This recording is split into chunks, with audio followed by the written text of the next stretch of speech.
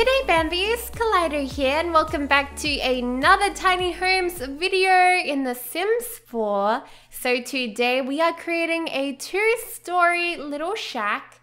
So this is actually going to be one of my smaller ones that I've created in quite some time. I really feel like my builds in this series have been getting slightly bigger each round and that is totally like by mistake, did not mean to do that. I just get a little bit more ambitious each time. So I kind of wanted to get back to my roots and make something a bit more smaller, but something 2-story because I really like working with that sort of aspect, especially if there's sort of a semi-loft, and this time we have the staircase outside. So it's kind of reminiscent of our boathouse that we did a while ago, and I really like the style of this one. It's very rustic, chic, and simple, you know? I didn't want it to be too high-end, this one, and definitely a young couple would live here, I reckon anyways, which is kind of inspired by a video that I watched a while ago of a girl who actually lives in Auckland in New Zealand, and I just remember her talking about living in a tiny home. It actually was a caravan, and saying how much money she could save and she could go overseas and go and explore the world, and she didn't have to worry about paying off a house like majority of her friends from high school were worrying about rent or paying off a mortgage, while she had this really lovely little caravan and she was able to travel the world. So I wanted to make something a little bit more permanent than a caravan. This is definitely meant to be a trailer home that has definitely been pimped out. Oh my gosh, yes.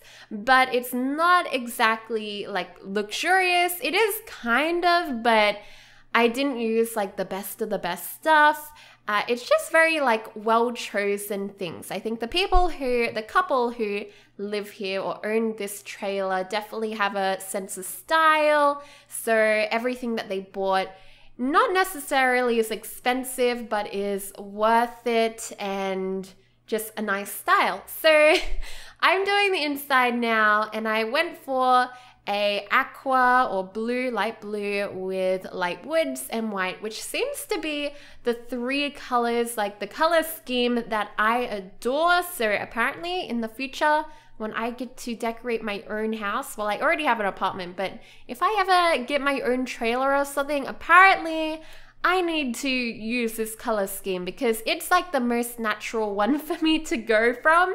And I really love it in this one because it kind of goes with a bit of a beachy sense. And I guess a lot of my builds are also like that because I don't know, I'm not actually from a beach town or anything, but I feel like I've always been a bit of a sunny person. I've always liked water, not necessarily being in water, but around water. So I guess that's where those sort of notions come from.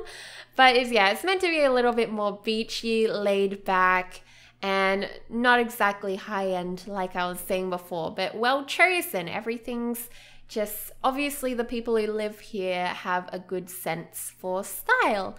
So I really like the little decking that I have at the top here. I just love decks. I think everyone should have a deck, including myself. I have a balcony right now, which isn't the best. Like, I hate it when balconies are tiled. I don't know why.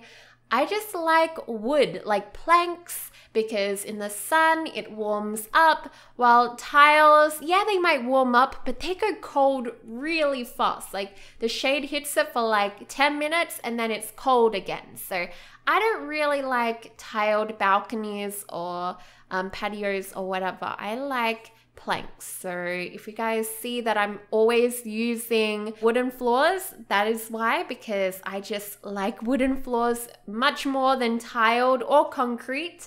Although the Airbnb that we visited on the weekend was really nice. It had polished concrete floors and ceiling. The ceiling wasn't polished, but everything was concrete, and it was a really cool texture of the floor. It had like little grains in it. But the only thing that I noticed, and this is going with what I was saying with the balcony being cold, it was freezing, and I just don't understand. Like, yeah, it looks cool, but we're in Melbourne, like down the bottom of Australia, one of the coldest places here, and you have a concrete floor. Like, I can understand up in Brisbane or maybe in Perth having a concrete floor, but oh man, it was so freezing, and I would never probably ever get that sort of flooring unless you had like in-floor heating. That's just my opinion. I don't know, if you're on like Bali or somewhere like really tropical and humid all the time, maybe it would be worth it. But yeah, anyways, it looks nice. But in this house, we have planks throughout the whole thing because I think they look really nice. This one looks like it's kind of natural, probably a really light varnish. I've never renovated a house in my life, so I have no idea what kind of textures or sort of finishes they would put on different timbers, but I'm guessing it's a bit of like, I don't know, like a sandalwood or something like that, like a lighter wood. But anyways, I really like that color, and it really makes the blue and the aquas pop, and yeah, it just really complements the colors going on here. And I really want it to look not too overdone in here, a bit of a homely space. So we have a little reading area there, a tiny little TV, the stools there, which also act as an entertainment and also a dining space. The kitchen is actually quite open. I was going to have some toys in there, but then I decided to get rid of anything to do with kids because I decided to go with the idea of it being a young couple. No idea where they got all of the money to do all of this, but they're traveling the world. And yeah, maybe the reason why I always go with that sort of ideas because this is sort of what I want to do in my near future. But yeah, anyways, I thought to kind of give off the sense of them traveling a lot, they're of course going to have a bunch of souvenirs. So I thought photographs, maybe one of them is a famous photographer. So I decided let's go and put some paintings and things around and just pretend that they are photographs. Let's just pretend, okay? And I add a lot more later on, trust me. And it looks pretty cool. I like it. And a little area there where they can put in all of their bits and pieces, all of their important stuff. I don't know, passports, etc. I'm really surprised with how open the kitchen ended up being. I think you could kind of turn that space into a little bit more. Maybe they could pull out a mattress. I reckon that couch that we have there would be a fold-out lounge. So maybe they could move the pot plants, fold that out, and maybe they have like somewhere up in storage another mattress and you could lay that out in the kitchen there. There's just so much room there, maybe to exercise, to do yoga, whatever you want to do, meditate. And now we are working on the bathroom. So I really like a lot of the stuff that we have from Parenthood. I talked and raved about it in other videos, but I did plan on using some of them in this build. I used the mirror, I conjoined some of the items to make that sink. I really like the laundry thing. The thing I really like about tiny homes is that people have to really think about how they use space. So I thought, well, we have this room, little bit of room underneath the sink. Why not put the laundry basket under there and it just rolls out? So decided that would look cool, and it ended up looking all right too. And I just have a whole bunch of little cupboards here and there. And that's also why I really like that bookcase that I have there in the corner, because it kind of looks like it has some storage boxes a part of it. So yeah, now we're just adding a whole bunch of paintings and things around the place. It's looking very cluttered, but I love it. I think it looks awesome. I'm so finicky when it comes to these things, but I finally was pretty happy with it all. Now we're going to work on the upstairs, which is a very relaxed area. So I did change a lot of the walls to be more of a mint color, but there are some walls that are still left with the white. It's very cool and relaxed. Instead of normal railing, I thought the glass looked a lot sleeker, and a lot more modern too. So I was really happy with that choice. and it's very blue up here, actually. I really like that about The Sims, though. It doesn't have to be totally realistic. Like, in real life, blue and mints aren't really my favorite to do with decorating, interior design, just because to me, I feel like natural light bounces off it and makes the room feel cold.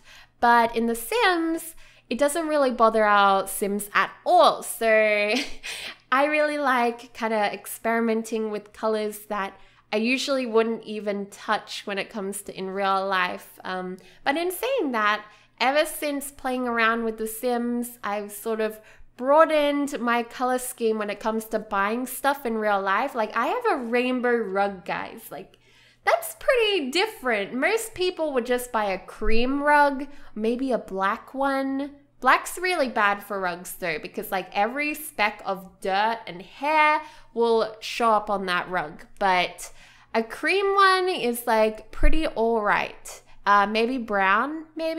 Sometimes people get brown, but same deal. Hair and stuff will show up on it, while I think cream is easier to vacuum. I don't know about these things, but it's very chill up here. I feel like it's a little bit of a sanctuary in this room. It just feels so relaxed. Of course, we had to add some fairy lights. The couple who live here are quite young, so we have the cute little teddy bear there.